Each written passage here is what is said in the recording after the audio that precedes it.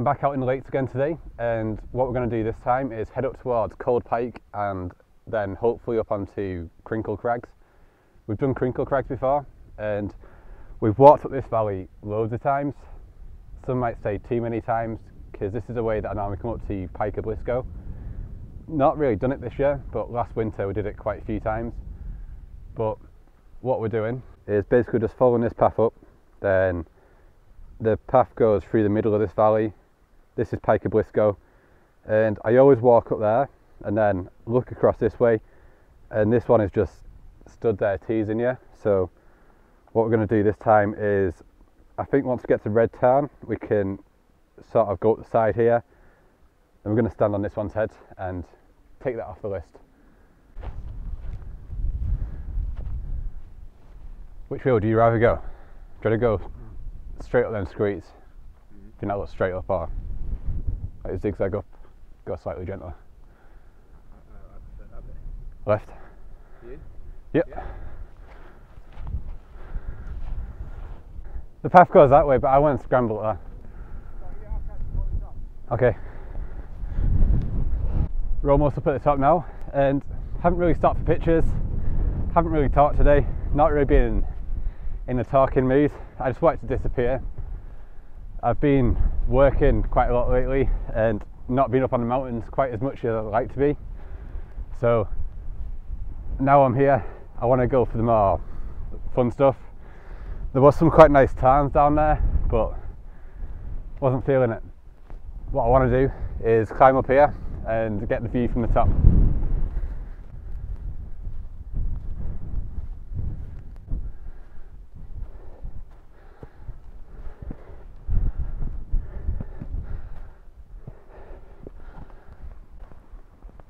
You coming up this way as well? Yeah.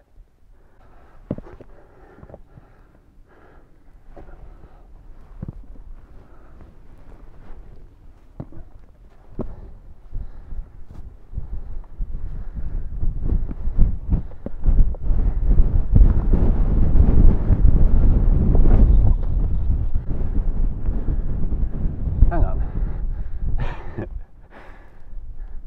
Is this the top?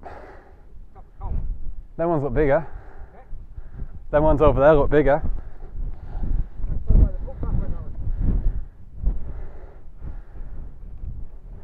Okay. That one's higher, isn't it? Yeah, that one's higher. So the footpath was right? The footpath was right? Yeah. Probably. I just like to climb up here. Apparently the footpath at the bottom was there for a reason. This isn't the top, so we're going to have to drop back down there and then climb up onto these ones here. But that was pretty fun, and we've got some great views. You can look across to the Langdale Pikes, Pike O Blisco, and Red Tarn. So that's the Langdale Pikes, that's Pike O Blisco, Red Tarn. I think this is Weatherland, the Coniston Range, Seafleet Valley, so you can see Harterfell there. Then you can see Crinkle Crags off in the distance with Bowfell off to the right.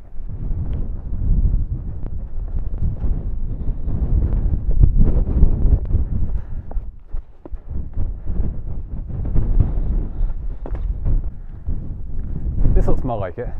It's like a proper cairn, isn't it? We made it across that other mound, and we think this is the top of Cold Pike, but the view was better from that other one, and the other one was more fun. This is just like a boring path, quite easy to get to, whereas that one had a scramble, and I don't know, you had to earn it a bit more on that one, and had bigger drops. But from here you can get the view across the Crinkle Crags, so I think what we're going to do is drop down to that path, then head up there. I will probably work out where we are later on, but right now it doesn't matter at all. I just wanted to climb up onto these ones, and that's what we've done.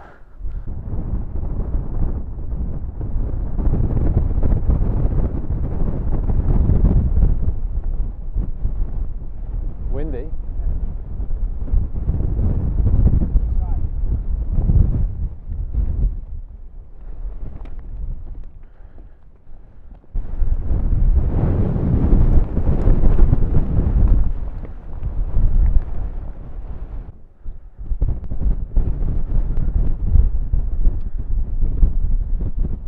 I always like this bit. I like all the jagged rocks, and you got the Langdales back there. I think we'll grab a quick portrait shot there.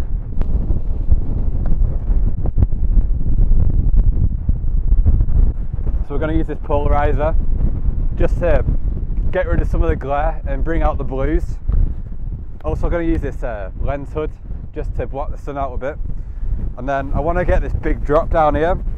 I'm not sure how bad it looks on the GoPro, but it just drops straight down, and you got some dark shadows in here, then a light area back there.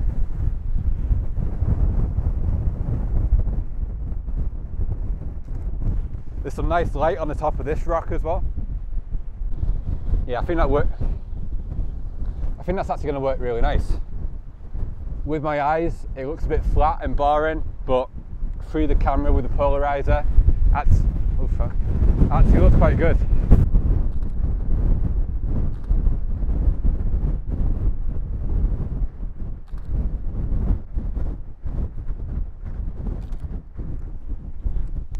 It's not very warm, is it?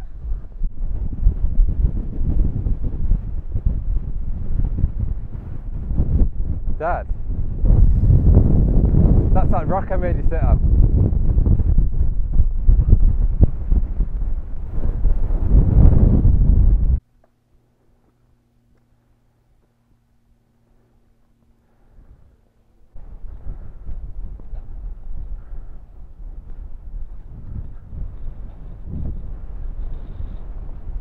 We've made it across to the furthest part of our walk now, on the third crinkle. I'm not sure what they're called, but we're getting some nice views across to Scarf Fell and Bow Fell, and I'll show you them now. This one here, that's Scarf Fell, that's second highest in England. That's Scarf Fell Pike, the highest. We went there a few weeks ago. I'll link that video down below. And then you got Bow Fell here.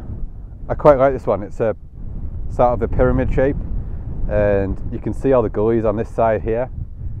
And I think what we're going to do is shelter behind these rocks because the wind is coming towards me. So we're going to have dinner there, and then I think I want to get a picture of Bow Fell and then the Scarf Fell range. Just coming to the shelter for dinner, and some clouds are rolled in just below Bow Fell. So I'm going to go for a portrait shot, get the clouds shadows in the bottom, then you get the ridges, the light fingers, and then you got a really blue sky above with a bright white cloud, and I think it's going to contrast quite nicely. It's quite hazy today, so the colours aren't popping out quite as much, but it's still pretty. I think it's just going to be looking for them little details, so I'm going to have the cameras ready, then have sandwiches, and then if something pops out, then I'm ready to just make the most of it. I did that one with a sprained ankle. That's awful. We've had dinner now, and I've been running around on these rocks and over on them ones over there, getting views over to Bow Fell and the hazy view over to Scarf Fell as well. And I think the ones at Bow Fell are my favourite. It's been a bit more moody over there, like you can see the shadows and all the light spots there. The sun is trying to make an appearance as well, and it's quite nice when it does, but it's some little details that are making all the difference, I think. So I think what we're going to do now is head back the way that we just came up. So I don't think I'm going to video that bit.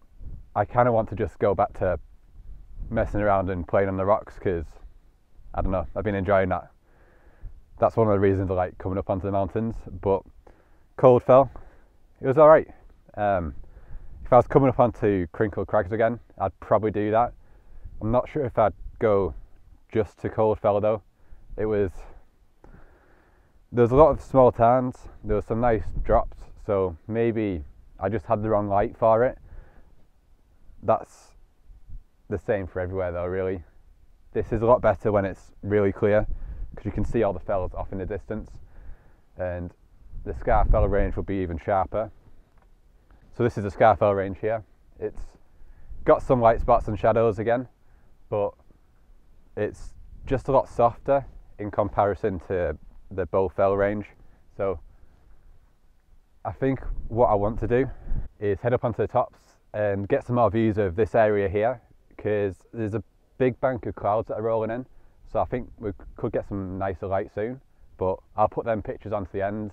But if you want to see more places like this to go to for photography in the Lake District, I've got guides over on my website.